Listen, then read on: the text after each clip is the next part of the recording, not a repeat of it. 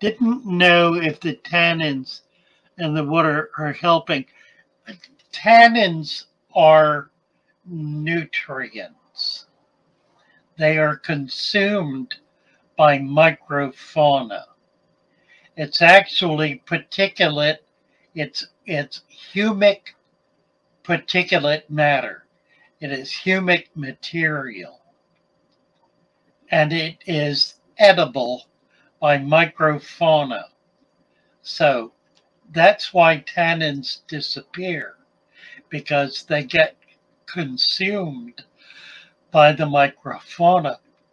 So you want to continue to put humic material in there in order to continue building that blackwater system. So if you want a true blackwater system, would have 6 inches or so of leaf matter in it. It would be very deep and very rich.